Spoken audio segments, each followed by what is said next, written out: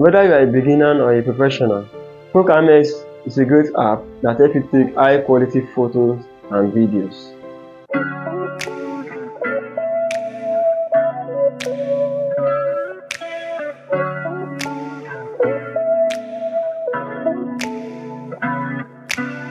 ProCam X is a powerful camera app that offers advanced camera features and manual controls for a mobile device. It is available for both Android and iOS devices and can help you take professional quality photos and videos. In this guide, I will show you how to use ProCam X to take photos and videos like a pro.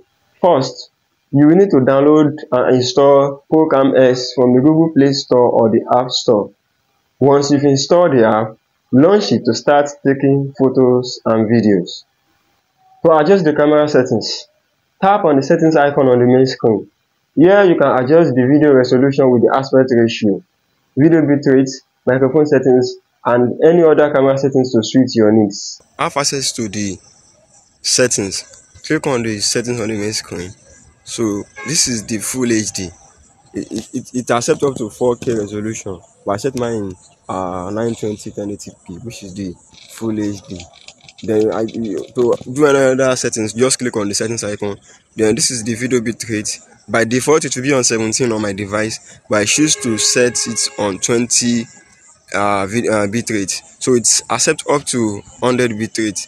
What you need to know about this is that it contributes positively to your device, but it will also, the more higher the number, as the higher the number is, the more the kind of megabytes it will consume on your phone. So you need to take caution while selecting any of these bitrate. Then this is the microphone icon. Then another thing that is very important is that you can also manage your space in case you do not have enough space on your devices. From this space that wrote NRHQ. So if I select it to off, this is just like normal video recording.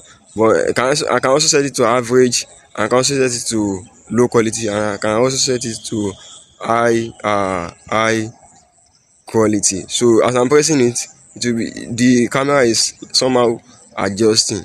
So but for me, I prefer picking the high quality. Then this is the frame point is not available. So I mean focus picking. So you can see it. This is the focus picking for you to know the exposure and to know other settings to set. Then you can also activate the grid lines for you to know what is going on, or probably you want to set it. You want to set it to set to the middle or other side of your screen. You can use this app of grid lines to do that. Then another important thing is that this it enables you to record directly to your memory card and the additional SD card or your phone memory card. So I am using additional memory card. To do that, you just click on this settings icon. So this SIM is just for the normal phone storage, but I choose custom save location, meaning that everything I'm recording with this ProCam X, it will be going directly to my additional SD card. So that is that about settings part. Another thing that we can activate the flashlight or torchlight. So this is the settings icon. Then you can set it to maybe 10 seconds, 7 seconds, 3 seconds to take picture or take videos. Probably you want to video yourself, just set it to 10 seconds, quickly run back and position yourself. So by 10 o'clock and by 10 seconds it will activate by itself. So this arrow icon at the top before the HDR, just for you to exit the application. Then the HDR is not available on my phone while recording, but it is available when I want to take pictures. So HDR is just high definition range of pictures, like it's somehow different and beautiful than normal picture. So when the HDR is activated, you have good picture than when it is not activated. So activated, why some phone has HDR in their video, but some phones also did not have it on their phone. So to activate the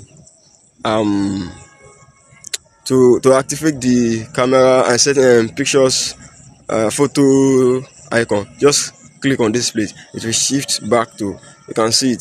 So the HDR is now what available. So why to activate the video settings? You just click on the video settings. To activate front camera, this is the settings. You can see it. So I'll take it back to the back camera. ProCam X offers a variety of manual controls that can help you take more precise photos and videos. To access the manual controls, tap on the manual icon on the main screen. Here you can adjust the focus, ISO, shutter speed, white balance, and exposure settings.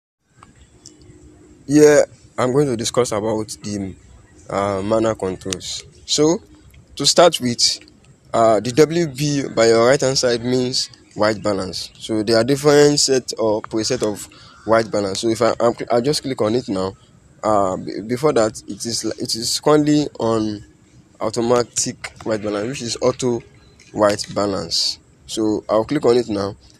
I want you to be observing as I'm be pressing each and every icons. The outlook of the screen you are looking at now will be what's changing. So the first one is, I've selected the first one. Automatically you can see that the color of the flower and the leaf automatically what changed. So this actually determines your location actually determines what you want to set. So that is the purpose of auto white balance. Then another thing that you can also set it to manually as well. So if I click on, this is the manual icon. Immediately after counting it upward, immediately after the AWB, which is auto white balance, the next icon is the manual white balance. So if I click on it now, you can see it changed the color entirely from another color. So the two light blue dots, I'll be dragging it upward. So as I'm dragging it upward, the resolution, the screen or the interface will be changing as well. So let's do that now. You can see as I'm pressing it, it is what changing. So this is the so you might not necessarily need this, but in case you do, that is, and this is the place you can activate it. So just go back to auto white balance. Now the next thing is the autofocus, which is the F. The letter F means autofocus. So as I just explained, auto white balance is everything under autofocus is somehow similar to auto white balance as well, because it also has manual focus and any other focus. So the first one, I'll be taking it from the up down. So I click on the letter C. This is continuous focusing. So just go back to the place and click on the M. Now the M means manual controls.